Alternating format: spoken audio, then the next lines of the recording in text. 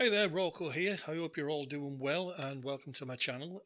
Today I'm going to take a little quick look at the denoiser within DAZ by testing it with a couple of different images, a couple of different scenes, different denoiser settings, and just taking a look at what level is acceptable with the denoiser when it comes to the quality of the final image and the time that we save during rendering. Now, as you can see, as usual, I've already got a model loaded up, and this time it is a Lunid.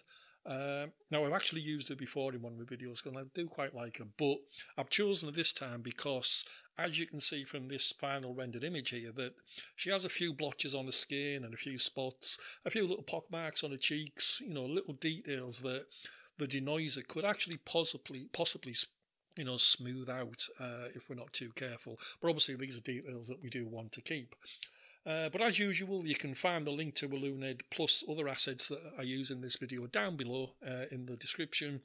So make sure you check those out if you like what you see, and it will also help out the channel if you do. So how do we set up the denoiser?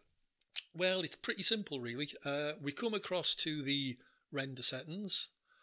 We have to make sure that the post denoiser available is set to on. And then we have to make sure that post denoiser enable is also set to 1. By default, it will be off. And then we also have to just check our post denoiser start iteration slider. Now, at a default of 8, it'll probably come out with a pretty poor image, as you'll see in a moment. But you can just use that slider up and down, as you can see, to set it to what you want. But we're just going to start off at 8, and then we're going to build up from there just to see at what level things become acceptable. And just what type of detail we keep as that number goes up, which is the whole purpose of this video, of course. Now, before we do take a look at these comparisons, make sure you hit the subscribe button down below and the notification bell. It really helps out if you do. But of course, the reason for that is because you don't want to miss any other videos, any other tips and tricks that we might be doing on the channel, and I really, really appreciate your support. So let's have a look at the results and see what we get. And so here we are then with the baseline render. This is a 4K image and it took 1,694 iterations and a total of 2 hours and 1 minute, which is a long time, but that's a 4K image for you. What we'll do now, we'll throw up the comparisons and we'll see what results we get. What I'd really like to know from yourself though is just at what point do you think the quality is satisfactory, or at least good enough that you would choose to use the denoiser at that point. Let me know in the comments down below because I'll be curious as to what people think. So we'll go through the comparisons now and then we'll move on to the second scene.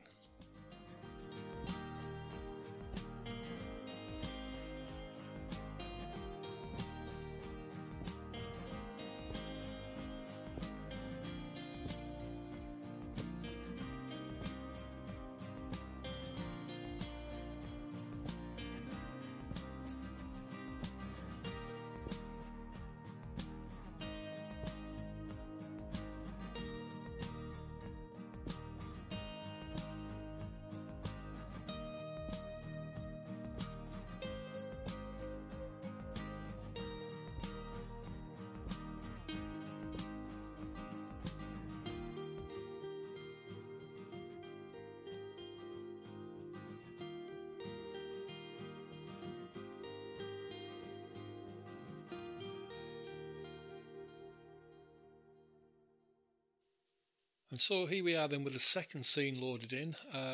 This is Caitlin. She is a model from Musso and she's in what I call a little spooky house. Now, the reason this scene is going to differ from the previous one is that obviously we've now got an environment that she's in. And it's quite a large environment with a lot of angles where light can come in, but it's fairly dark, which means that you're going to get graininess in the background, and there's a lot of areas that the rays from iRay and the renderer need to reach, which means it's probably going to take longer, it's probably going to take a lot more iterations, and up until the final result it's probably going to be a bit grainy. So what we'll do, we'll have a quick look at the baseline and then we'll set off the comparisons again. And once more, let me know down below at what point you think that the results are acceptable, and we'll go through them and we'll do a quick summary once they're all done. I'll see you in a moment.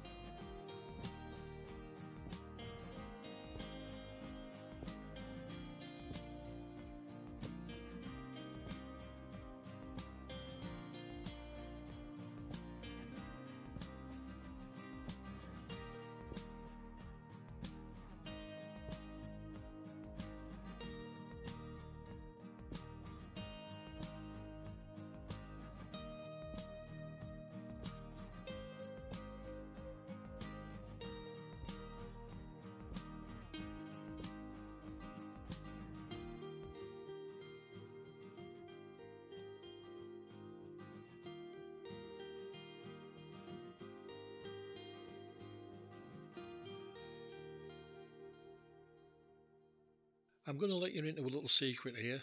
I'm surprised. I didn't actually think the results had come out as, as quite clear as that. Normally, I wouldn't advise people using the denoiser on a character model unless you were doing crazy high levels, because it just washes out too much detail. Then again, in these examples, I don't really think it has. I mean, on the first example with a Lunid, I honestly think that you get a 250 iterations, 16 minutes into the render. I think that's perfectly fine. I don't think you need to go much beyond that. Maybe if you zoom in, or maybe if you've got a really keen eye, maybe you can see some areas, but I think that's fine. I think that's acceptable. And again, on the second image with Caitlin in the house, again, I think maybe 500 iterations, the 25-minute mark or whatever it is. I think that's certainly at that level, because you now start to get a little bit of detail down on a leg. If you notice the right leg there. Yeah, I'm surprised. I am genuinely, honestly surprised that just how much of a saving you can do, and keep the quality quite high. Wow, yeah. So there we go. Now, of course, when you set a render off, you don't know at what points the denoiser is going to give a decent quality result at. But fortunately, what we can do is, if you check out this video in the top left hand corner where I talk about making changes during your render, the denoiser is one of those things that is available during the render for you to change and fiddle with. Just make sure it's all turned on, the denoiser is all available and enabled and such, and then you can make changes as to what point the denoiser kicks in. Just try it at different levels during the render and say, you know what, 500 at 1000, it's fine, and then you can stop the render earlier and everything's great. So yeah, genuinely surprised. Yeah, normally I wouldn't advise using the denoiser, but I'm going to advise that, yeah, you can probably get away with it at some points in some scenes. I don't think it'll work in every scene. I don't think every situation will be the same, but certainly in these two examples, I think you can get away with it. So yeah, great. Like, subscribe, hit the notification bell, comment down below, let me know what you think. Do you agree with me, or do you think you should just ignore the denoiser completely? Let me know. I'd be curious to see what you think. Bye bye for now.